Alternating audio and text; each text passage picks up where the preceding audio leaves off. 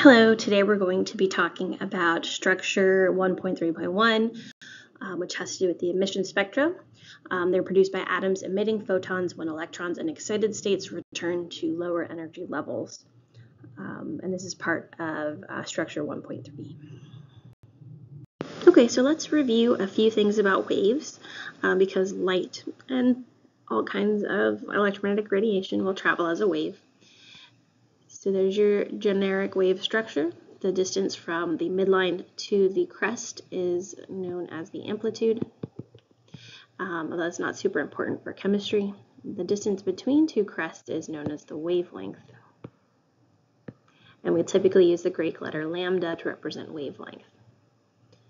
Now, if you were to count the number of waves that pass a point in a particular amount of time, that would be called the frequency.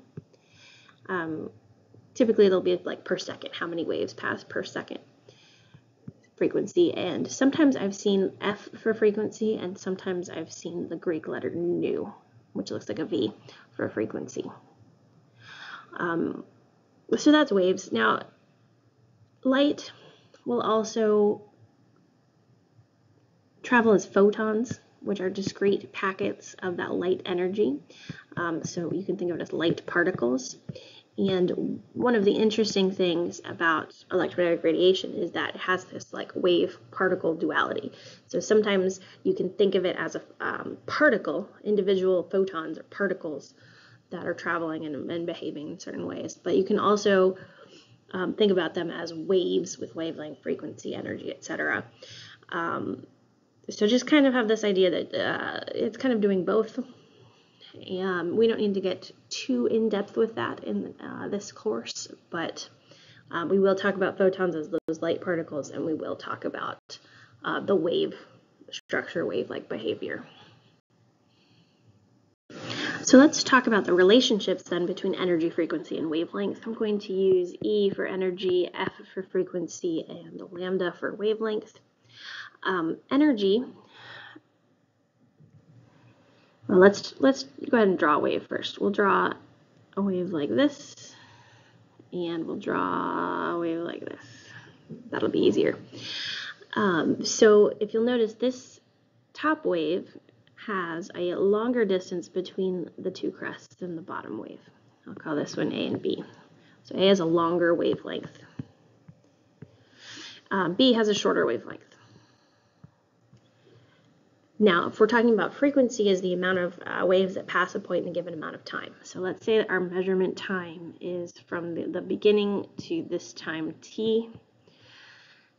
You can see there's like 2 waves that pass for A and maybe 3 to 4. This is not to scale, 3 to 4 waves for B. So you can notice that there is a greater frequency for B and a lower frequency for A. So you can see that relationship there is opposite, essentially. As you have a longer wavelength, you'll have lower frequencies. If you have a shorter wavelength, you will have greater frequencies. And energy is directly related to frequency. So the lower the frequency, the lower the energy of that light. The higher the frequency, the higher the energy of that light.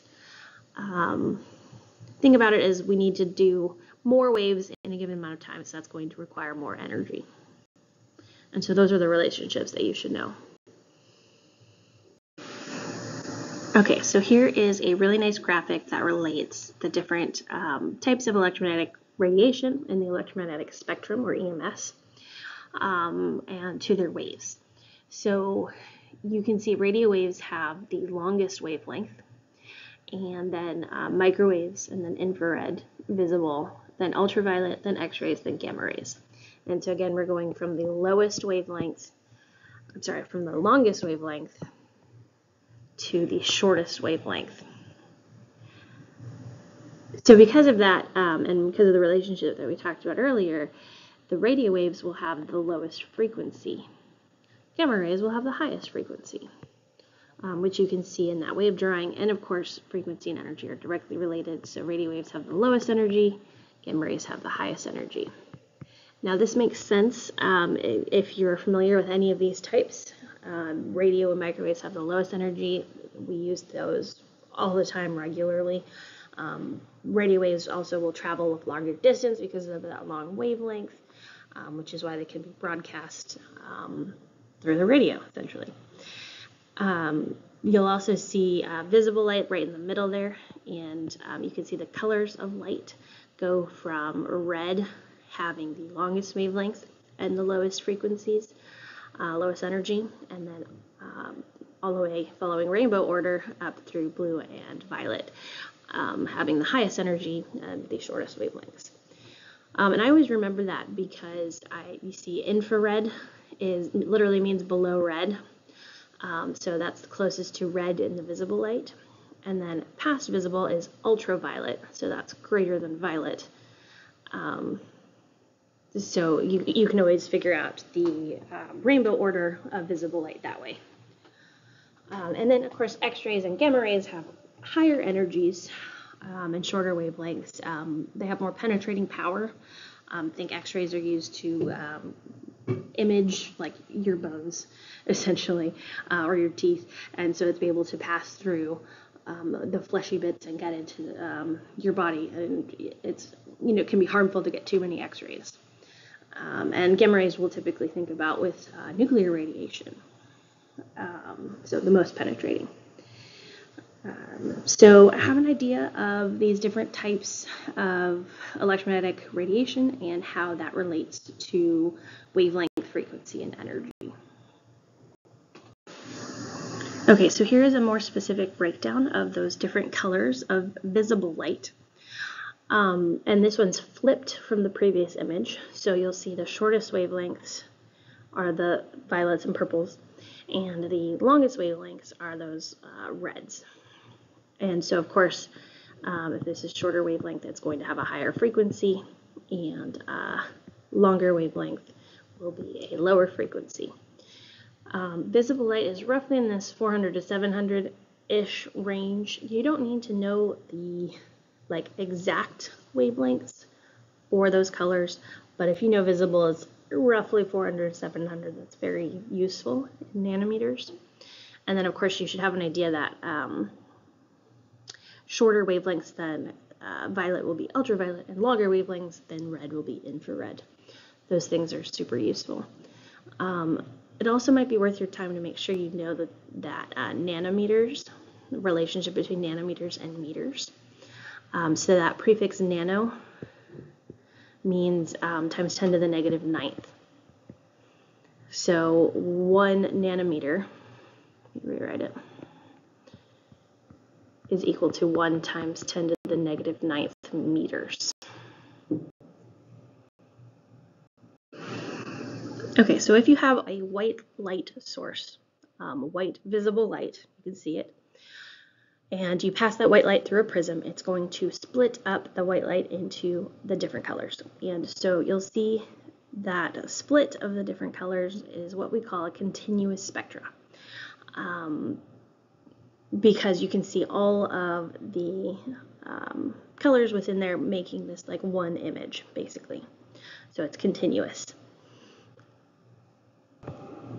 We use prisms in different ways in chemistry, but the one that leaps to my mind is in spectrophotometers.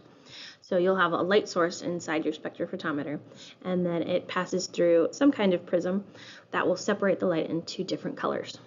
And then depending on the setting on your spectrophotometer, you can then pass that continuous spectra through what's called a diffraction grating and separate just the one color that you're looking for, the one color that you need for your experiment. So you're starting with a continuous spectrum, and then you're isolating just one individual color. So in contrast to a continuous spectrum, you have these things called line spectra.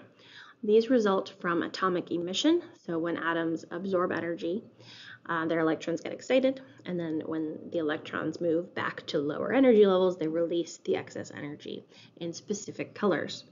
And so you can see those specific colors of light in the line spectra. And we're going to get a lot more in depth with these in a later section, but I wanted to show you this as a contrast to continuous spectra. You should also kind of have an idea that we'll use spectral tubes, what we call spectral tubes. where basically you're going to trap a bunch of that gas in a tube, and you'll pass electricity through it. And when the electricity passes through, that's providing the energy needed to move the electrons between energy levels. And so it will emit a color. And effectively, it's going to be, if we're doing hydrogen, it's going to be a mixture of the 4 bands that you're seeing in the hydrogen line spectrum. And from there, you can take a prism and pass the light through, and it will separate into those 4 individual colors. And so that's a very common experiment that you'll see are these gas spectrum tubes. And then you'll separate the light using a prism. Now, the last type of spectrum that I want to talk about is called an absorption spectrum. And this is how we figured out and I say we, but how scientists figured out the different elements that are present in stars. So what happens is you basically collect the light, and I don't mean physically collect, but like you're getting a reading from the light. And you are passing it through some medium, okay? And in this case, it's the sodium-rich atmosphere of a planet. And then from there, you're going to put that light through the prism, which will separate the different colors. And you'll notice that there's 2 dark spots, okay? Those dark spots are the wavelengths of light that are absorbed by that sodium-rich atmosphere. So that's why you're not seeing them in the actual absorption line spectrum, because it was already absorbed by the other element. So this is helping us to figure out what different elements were present in stars, which is kind of neat. It's kind of the reverse of an atomic emission spectra, where you are only seeing the light where the electrons are transferring between energy levels. This one, you're measuring all of the light that didn't get absorbed. Now, another lab that we do fairly frequently is something called a flame test. And effectively, you're going to take the salt that you're testing, get a little bit on your metal loop, or sometimes we'll use Q-tips, and put it into a Bunsen burner flame, and it will glow different colors depending on the element. Notice how they're usually chlorine salts, because the chlorine itself isn't going to emit a color in the visible range, but the other element, the metal, is going to emit a color in the visible range, at least these metals. And you don't need to know the specific colors, but the fact that they are producing different colors can help us identify what is present in a particular, like maybe in an unknown. So we can use this for like analytical chemistry, where we're identifying unknown substances by putting it in a flame and seeing what color is being emitted. Okay, so let's look at one example. Which color of visible light has the highest energy, and which color of visible light has the longest wavelength? So if we think about this, I'm going to do the rainbow: red, orange, yellow, green, blue, violet. Red is going to have the longest wavelength, so that's for our second question here. And violet will have the shortest wavelength. Because of that, red has the lowest frequency, and violet has the highest frequency in visible light. And then it follows that red light will have the lowest energy, and violet light will have the highest energy of the visible light. So violet is the answer for that first question.